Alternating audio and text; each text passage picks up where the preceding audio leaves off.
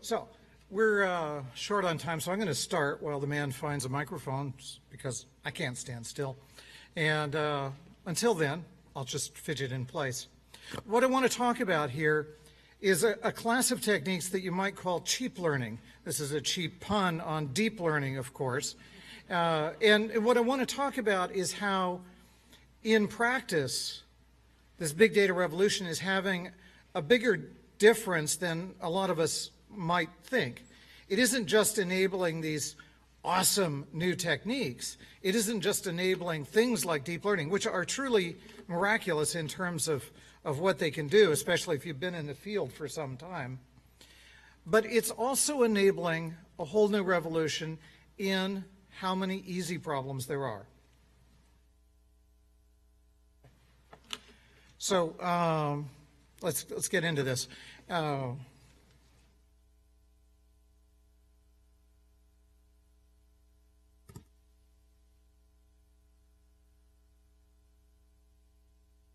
One moment. There we go. So, I feel so much better. I can prance, I can leap, I can so on. I work for MapR, in case you didn't notice. There's the hat, there's the shirt, there's the lanyard, ultimately branded. We don't need the hat right now.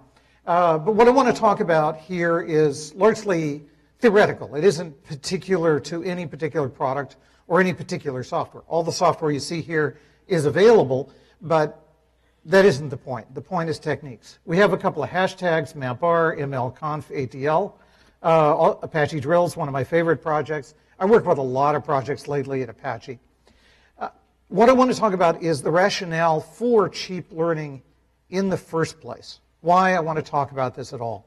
And why cheap isn't the same as cheesy, or simple-minded. It isn't the same at all. There are some very, very good techniques. And I'm going to describe one core technique with roughly 6 applications. That's why I'm talking so fast. And then we'll do some conclusions. Now, cheap is better than deep in some cases. For instance, if you have greenfield situations where nobody's really worked on this problem yet, most of the problems are easy. Really, they are.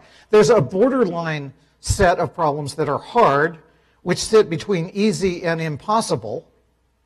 Those are relatively smaller, typically, than the easy parts. And the impossible parts are, of course, impossible. Now, once the field matures, what does maturation mean? It means people have done the easy stuff. So most of those are done. Unless you're really clever and you restate the problem somehow, there's a lot of hard problems to be solved. And you see this in real situations. Speech recognition, visual recognition, these are hard problems. They're probably not impossible. We have a proof example in our own eyes and in our own ears that it can be done by some mechanism. We don't entirely know how to do it now. Those are hard problems. Those take generations to solve. But we're not talking necessarily about mature situations here. This is a new world. If you think about it, the value of data, the horizontal axis here is the scale of the computation we're doing, and the value achieved, the net value total, is the vertical axis.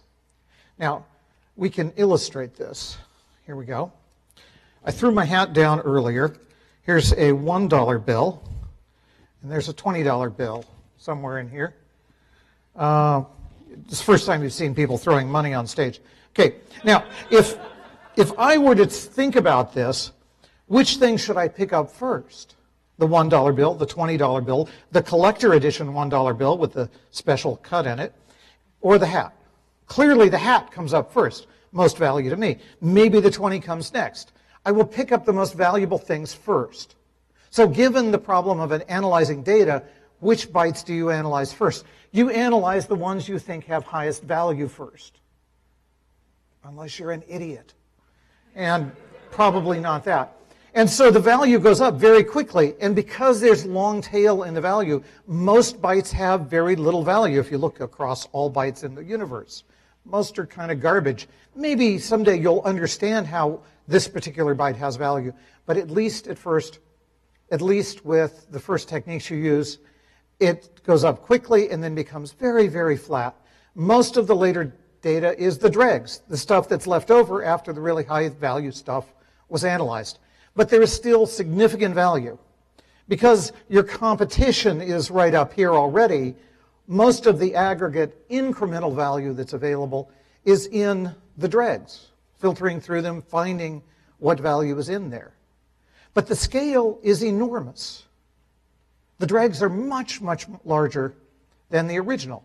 And so up to now, it's not been feasible to analyze that. Increasing scale by 1,000x changes the game. It makes things much harder, much more expensive, at least if you do it the old way, but it opens up completely new things that we can even work on. Completely new ways of looking at problems. And so we have the green field again. And that means it's really, really valuable to become really good at easy answers. These are not stupid answers. These are clever, effective, simple techniques.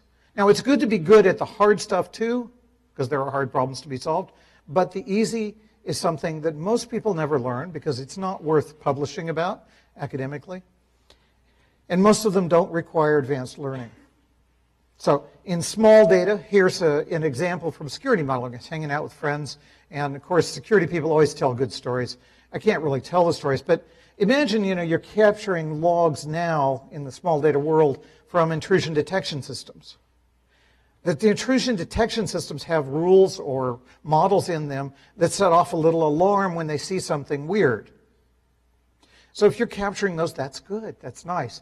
But you inherently only capture the things you already know because you built the rules in the intrusion detection system. You do not capture much in the way of new stuff, and you have to hypothesize how it came to be that this thing has occurred. But if we capture all of the switch, the server, the firewall logs, all of that, and we see all these accesses, we can say, whoa, this is odd. This is a strange access. The headers are out of order, or just really subtle characteristics of timing, place, time, distance, all of those sorts of things can come out, and really cheesy techniques can find extremely valuable patterns very quickly. This is an example where categorically changing the amount of data and the type of data, probably by 100x, maybe 1,000x in size, makes the problem a dead cinch, at least the first problems. Suddenly it makes the number of easy problems enormous because it's green field. It's effectively a new problem. Fraud detection has the same sort of thing. In the small data world, you capture a profile per person. You might create models per segment. If it's really advanced, you might have hundreds of these models. And then you'll evaluate every transaction against the profile and the model that's appropriate for each person. This catches a lot of fraud. Fraudsters, however, adapt. Wherever you stop them, they start trying to work around it. And they try to do things that are more and more clever, more and more subtle. And we've built this thing in the internet, which is a fraudster's paradise. And so they can now steal tens of millions of accounts, and they can start doing very small transactions fraudulently that you probably don't read your... I just bought some publication for $8. Am I going to notice if there were 2 of those in the month or 1 of those? Probably not. So a lot of that fraud could go even undetected and unreported. But in the big data world, we can keep all of the transactions per user and build per user models so they know which gas station I buy gas at, which grocery stores I buy at, how much I spend in each place, and so deviations from pattern become grossly apparent. And I've personally saved tens of millions of dollars in the first year where my team with just 1.5 people worked for a few weeks, and we were able to get results that 10 people working for 3 years were unable to get. And the difference was what data we had. We didn't do anything more advanced. I only have 1 PhD, they had 10. That isn't a fair competition. I didn't do 10 brains worth of work. I didn't have time to do that. We did some of the simple techniques I'm going to describe today, and we kicked their ass. And we got the fraudsters. They went somewhere else other than our customers. That was valuable for us. Now, easy is not stupid. you still have to do things plausibly well. You can't just take a ratio. 100% of all one time that I've seen this, it's like this. That doesn't mean it's real. But many people seem to just build these little ratios and things like that and assume that that's a good modeling technique. Other techniques that are similar to that, the ordinary sort of Pearson's chi-squared tests and those sorts of things, are too simple. They're not designed for this regime. And they come up with very bad results. And as an example, this is a 20-something-year-old publication. And when we're talking about relatively low probabilities, if we use these approximations, they overestimate significance of something happening uniquely by roughly 200 orders of magnitude. This is what we call, in science, wrong. 200 orders of magnitude is a big thing. That's bigger than the number of electrons in the universe. And so that is not a good estimate of surprise. So we have to mask away all the data that might happen. And that data is all of the rare data, all of the long tail, which is where that scale is. So this says chi-squared ratios, stupid. Newer techniques, much better. Scale does not cure wrong. It just makes easy problems more common. So that's where we're going today. And the one technique that I'm going to talk about here at some length is just the simple thing of finding coincidence. Finding when two things occur together more than you'd expect. Now, an enormous number of problems can reduce down to that. You can talk about A being some condition, fraud, and other would be not fraud. A might be some header in a message. Not A, other would be that header is absent. It might be a word appearing in the first position of a bigram. Other would be all other words appearing in the first position of a bigram. It's really pretty easy. And B is the same sort of thing. It could be a word, it could be an event, an action, it could be anything we can measure and declare to be is or is not. And we can build counts now. How often do A and B occur together? That's K11. How often does B occur without A? K12. A without B, K21, and K22. Everything else occurring with everything else, just the general scale of things. Now, this is very, very well handled by a test that was first derived in the 50s by a Russian mathematician. It's called the G-test now. It didn't used to have a good name. And you can find it at Wikipedia. There's a good blog that I wrote. Ooh, I sound so bad. But it's a simple thing, but it's not well known. It's very closely related to mutual information. It's a very, very simple test to encode. It takes about 4 lines of R, a few more lines of Java. And it's available in Elasticsearch and in Solr and in Mahout. There's lots of software that embodies it already, a lot of computational linguistics software that does it. It's also available in all kinds of computer languages. So it's a very, very simple thing. And here's what it looks like. If we have, for instance, 13 coincidences out of 1,000 incidences of B, so that means that when B occurred, A occurred about 1% of the time. And when B did not occur, A occurred exactly 1% of the time. This is the who cares condition. They occur about the same. We can't really see anything. We have enough data to definitively say we don't care. It's not interesting. Here's another case. Now here, A and B occur. Remember I said ratios are a problem? Here they occur together 100% of the time. Out of 3 instances we've ever seen them. We don't care, really. I mean, it's kind of interesting in a 1/3 of the world sort of situation. It's just not very interesting because there's so few data that we've observed. Not interesting. This one, on the other hand, A and B have occurred 100% of the time. Seems like the same ratio, but it's a very different situation because there's a lot of other things that have occurred. A and B are relatively rare, and we only ever saw them together. If you see 2 strangers walk into a restaurant next to each other, yeah, they might be together. They might actually know each other. They might be attached somehow. If, on the other hand, you see them walk into a restaurant together 10 times, and you never see them walk anywhere alone, then you go, aha, they are attached. Or if two words always appear in sequence, then they're probably attached. And here we have lots of data, and so we can attach some strong measures on this. And here's what this particular g-test describes. These are the square root of the g-test, so roughly in standard deviation scale. That was bad. So here we have 1, 2, about 5. 5 standard deviations is enough to designate a subatomic particle, but only if you actually design an experiment that found that particle, not if you design an experiment that could find any of 10 million particles. There's lots and lots of coincidences that we might have in a particular experiment here. So this is not a very good cutoff. It's kind of 1 in 50,000 sort of thing. 14, on the other hand, is 1 in 30 million sort of case. So if we see that, and we only have 1 million possible pairs, that one's pretty good.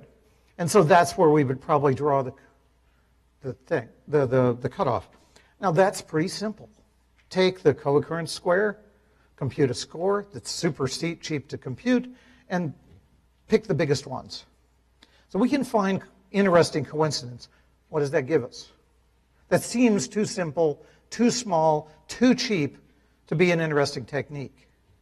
But in fact, we can do recommendations. We can take a history of people here and things they might interact with. In this case, you probably can't read it, but an apple, a puppy, a pony, and a bicycle. And you can see everybody likes ponies. Who wants a pony? Yeah. Come on. Yeah? Yeah, see, everybody wants a pony. We saw it in the data first, though. Wow. And here we have co-occurrence. Puppy and apple, apple and puppy. Pony co-occurs with, it co-occurs with everything. We've eliminated the diagonal here because that's how you interpret that is debatable. But you can see that that's co-occurrence, but perhaps not with these small counts. We can then reduce it to the pairs of things that co-occur anomalously. These don't have to be from the same set. If we were thinking razor blades, buying the same brand of razor blade co-occurs with later buying that same brand, again, very much. Buying a competitive brand does not co-occur, and so that would not be an indicator of that. Buying a competitive DVD does co-occur with a very similar DVD. Buying the same one does not. You might have different patterns for different things, but then we can just take these rows and stick them into a search index, and kabam, we have a search engine. Cheap, quick, easy. And most importantly, this liberates you to quit looking at algorithms. So this is very simple. You can usually implement it in days. I've seen a bank implement it in days. So I know you can. And so, no, it's not because banks are stupid. It's just because they have process. And that normally degrades everything into months. But this will generally perform within a few % of the best recommendation algorithms around. But it takes a few % as long to compute. If you look at, for instance, the Netflix challenge, the first week or so, they had 2/3 of the ultimate, within the first month, they had 2/3 or 80% of the ultimate improvement. They needed 10% improvement in order to claim the $1 million prize, $1 million. And within a month, they had that 80% of that. And after 2 more years of the best people and 40,000 entries into the contest, they got another 2%. So this is kind of like the first week, half or more of the improvement. The rest of the work by the world's best people gave us another few %. On the other hand, spending the time you would have spent on algorithms on finding better data will give you 100% or more improvement. Where should you spend your time? You should do cheap learning and then spend quality time with your data and find out what you should have been doing.